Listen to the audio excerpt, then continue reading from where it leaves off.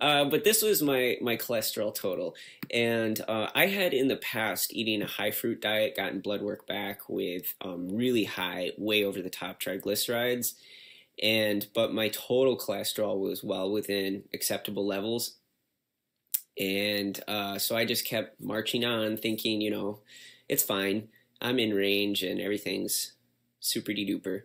But this one came back and it was a total shock to me. I've never in my life had high cholesterol. I have come across quite a few people who said they have high triglycerides on a high carb, low fat vegan diet. It's my total cholesterol.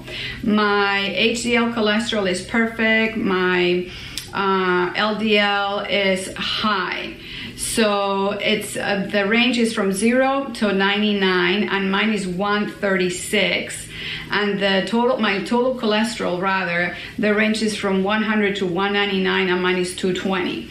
And so my doctor is like, I don't even understand how you can have high cholesterol. So the one real surprise was my LDL cholesterol was 110. It should be below 100. It should be well below that as a vegan. And the only issue my doctor wanted to point it out was my triglyceride levels. First of all, my cholesterol levels, they're gonna smash it because I don't eat any animal products.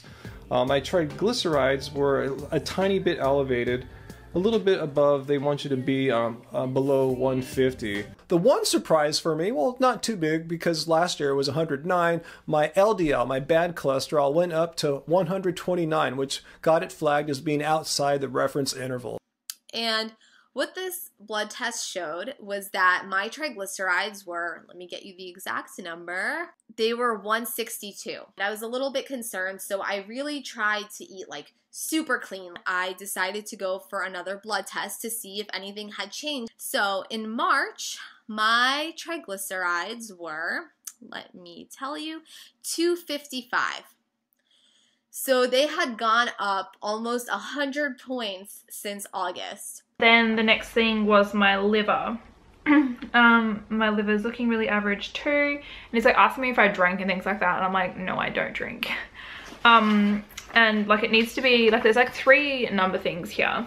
And one, it needs to be like in between 0 and 54 and mine is 75. The next one needs to be between 0 and 44 and mine's 73. And then the last one needs to be between 110 and 230 and mine's 365. So yeah, my liver is not doing great.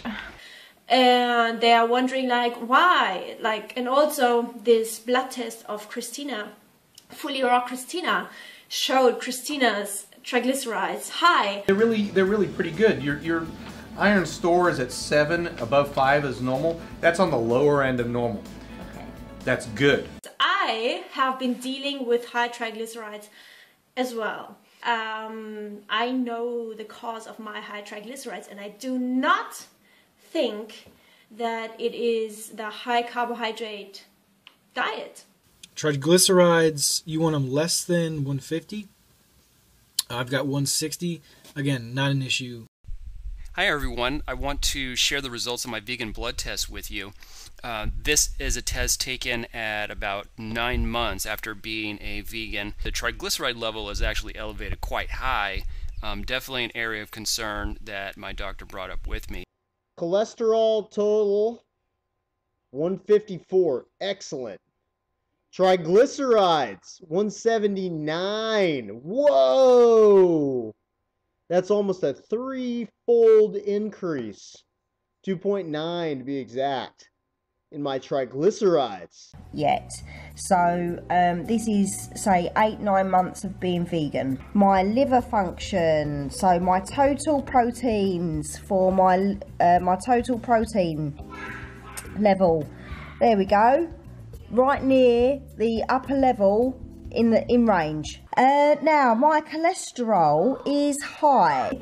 I think I will get another test done in 6 months just to see if this cholesterol level has reduced. Here's his comment. Blood test levels can change every 8 weeks. I know my triglycerides went through the roof when I was vegan and had a high fruit starch intake. What makes you think that eating a high fruit, high starch based diet you have high triglycerides? So you had high triglycerides eating that way? That would be really surprising.